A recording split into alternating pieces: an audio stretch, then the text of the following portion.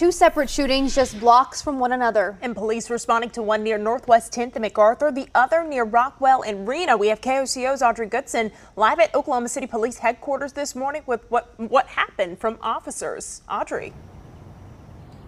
Right now, officers here at Oklahoma City Police Headquarters are investigating on what led up to both of these shootings. Here's what that first scene looked like when we got there around 9:30 last night. Now, this is near Northwest 10th and MacArthur. Officers tell us a fight broke out at a party, leading to two people being shot and hurt. One victim shot in the leg, the other shot in the arm. Both were transported to the hospital, where officers say they do expect them both to survive. Right now, no suspect is in custody, but police do tell us those victims are not cooperating with their investigation. Another shooting just hours later, a little over a mile away from that first one.